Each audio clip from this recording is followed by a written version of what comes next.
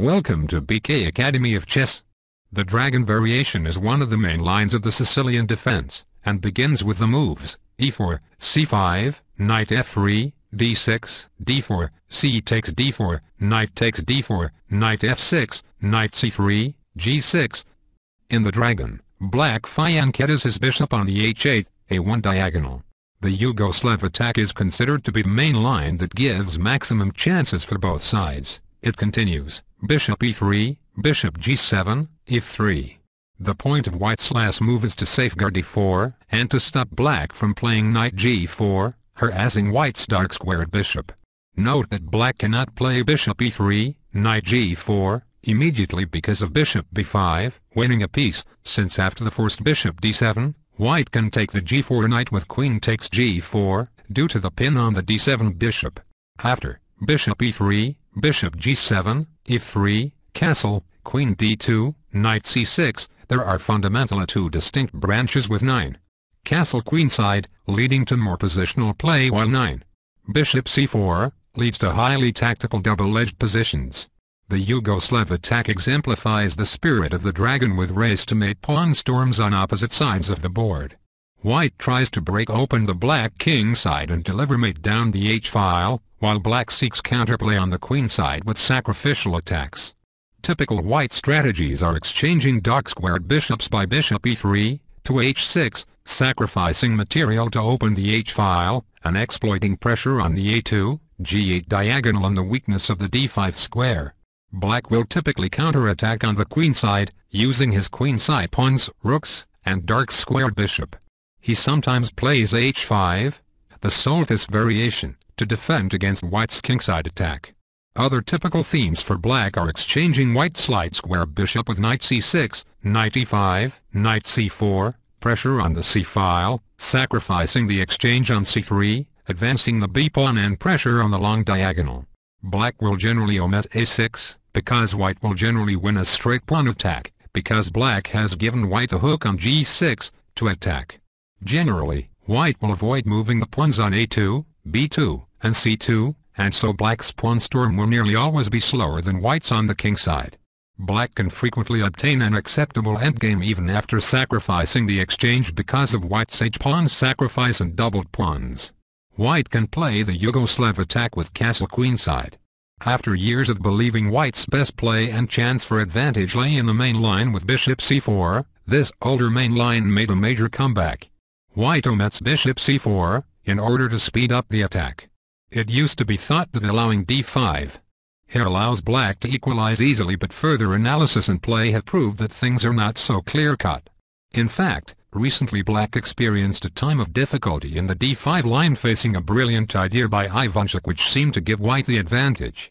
Some black players began experimenting with bishop d7, and knight takes d4. Fortunately for black, the d5 line has been doing better in practice. A brilliancy was found for white one day is soon enough overturned by some new resource for black. A case in point is the following line, where the evaluation of a major line was turned upside down overnight because of an ingenious queen sacrifice played by Grandmaster Mikhail Golubev, an expert on the Dragon Variation. King b1, knight takes d4, e5, knight f5, e takes f6, bishop takes f6, knight takes d5, queen takes d5, queen takes d5, knight takes e3, queen d3, knight takes d1, queen takes d1, bishop e6, where black has sufficient compensation for the queen. The Yugoslav attack with bishop c4 sets out to prevent black from playing the freeing move d5. The variations resulting from this move are notorious for having been heavily analyzed. In addition to covering d5, white's light-squared bishop helps cover white's queenside and controls the a2, g8 diagonal, leading to black's king. However, the bishop is exposed on c4, to an attack by a rook on c8, and usually has to retreat to b3, giving black more time to organize his attack.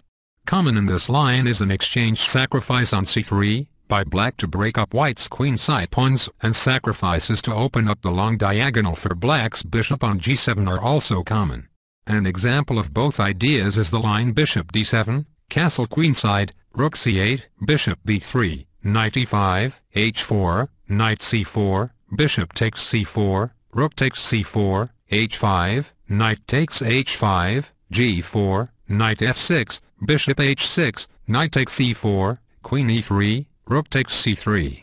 The Soltis variation was main line of the Dragon up until the late 1990s. Garry Kasparov played the move 3 times in the 1995 World Championship against Viswanathan Anand, scoring 2 wins and a draw. The line goes bishop c4, bishop d7, castle queenside, rook c8, bishop b3, knight e5, h4, h5. The key move, holding up white's kingside pawn advance. After castle queenside, other important deviations for black are queen a5, also after castle queenside, rook c8, bishop b3, knight e5, h4, black also can draw knight c4. More recently, after knight e5, white players have often avoided the Soltis by playing king b1, which has proven so effective that black players have in turn tried to dodge with after castle queenside, with the move rook b8, known as the Chinese dragon. The classical variation, bishop e2, is the oldest response to the Dragon variation. It is the second most common response to the Dragon behind the Yugoslav Attack. After bishop g7, white has 2 main continuations. After bishop e3, knight c6, castle, castle, white's 2 main responses are knight b3, and queen d2. The knight move is a very common one in the classical variation, and queen d2 is well met with d5.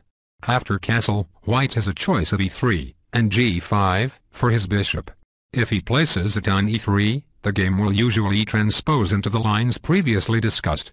In his book Starting Out, The Sicilian Dragon, Andrew Martin calls bishop e3 the traditional way of handling the variation, and describes bishop g5 as being much more dangerous, and white's best chance to play for a win in the classical Dragon.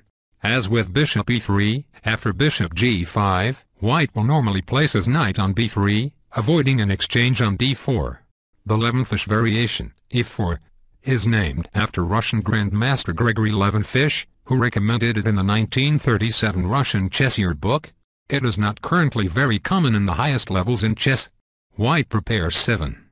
e5, attacking black's f6 knight, therefore in the pre-computer era 6, knight c6, or knight b. d7 were considered mandatory to meet the Levenfish variation.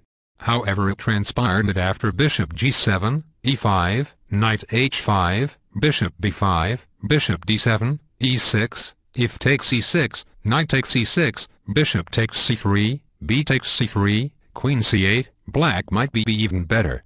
After bishop e3, bishop g7, bishop e2, castle, queen d2, Grandmaster John Ems wrote that, although it's difficult to beat the Yugoslav in terms of sharp, aggressive play, this line also contains a fair amount of venom. White's plans include queenside castling and a kingside attack. And there's a major plus point in that it's much less theoretical. After the main moves knight c6, castle queenside, we reach a tabia for the position. Here black has tested several options, and here they are listed in order of popularity. Knight takes d4, bishop d7, knight g4, d5, and a6. Knight takes d4 can lead to both positional and attacking chances for both sides. White must keep aware that black may have opportunities to offer an exchange sacrifice on c3, in order to exploit the unprotected e4 pawn. Bishop takes d4, bishop e6, king b1, a good preparatory move in many lines of the Sicilian Dragon. White wants to be able to play knight d5, if the situation becomes conducive. White's king is also getting away from the open c-file, which is where much of black's counterplay can develop. With queen a5, we reach a position where chances are roughly balanced and play can take on a life of its own. With bishop d7, black is allowed to keep all his pieces on the board to mount an attack. h4, h5, black needs to keep white's pawns from making a breaking capture. f3, rook c8, king b1, knight e5, bishop g5. Black can now go for broke with b5, with an interesting position to contest with over the board. The move knight g4 is played to pick up the bishop pair by exploiting the absence of f3 in white's opening. White is usually fine with allowing the trade of bishop for a knight, considering that his light square bishop does little in this line in comparison with the f6 knight's defensive abilities, and white also will gain the use of f3 to drive black back after he recaptures with his bishop. Bishop takes g4, bishop takes g4, e3, bishop d7, king b1, knight e5, b3, rook c8, h4, rook e8. Again, both sides have good chances. The move d5 is a pawn sacrifice similar to lines in the more common Yugoslav main lines. E takes d5, knight takes d5, knight takes c6, b takes c6, knight takes d5, c takes d5, queen takes d5, queen c7, giving up 2 rooks for the queen but keeping attacking chances. Queen takes a8, bishop f5, queen takes f8, king takes f8, bishop d3, bishop e6, king b1. Another line to consider comes from the match J. van der Wiel vs. H. I. Dam, Gran Canaria 1996. It runs a5, king b1, knight takes d4, bishop takes d4, b5, h4, h5, e3, bishop e6, and g4. Other options after bishop e3 include 6, bishop c4, e3, and g3. When black adopts the dragon formation without d6, white must watch out for d5, which often immediately equalizes. Lines where black does this include the accelerated dragon with e4, c5, knight f3, knight c6, d4, c takes d4, knight takes d4, g6, and the hyper-accelerated dragon with e4, c5, knight f3, g6. Another option for black is to use play what has been called the Dragendorff, which combines ideas from the dragon with those of the Dragendorff variation. While this line may be played via the dragon move order with the Yugoslav attack with bishop c4, black can arrive at it with a Dragendorff move order, e4, c5, knight f3, d6, d4, c takes d4, knight takes d4, knight f6, knight c3, a6, bishop e3, g6, or after knight c3, with g6, bishop e3, a6, with the idea of bishop g7, and knight b, d7. Such a move order would be used to try to avoid a Yugoslav-type attack. For instance, after e4, c5, knight f3, d6, d4, c takes d4, knight takes d4, knight f6, knight c3, a6, white could play bishop e2, or f4. In both cases, especially the latter, a Yugoslav-style attack loses some momentum.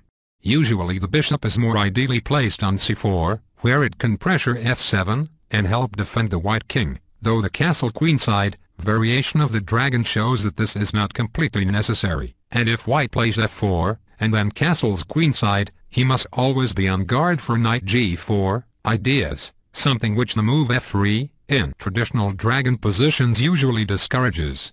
Nonetheless, a Yugoslav-style attack is still playable after both bishop e2, g6, or f4, g6.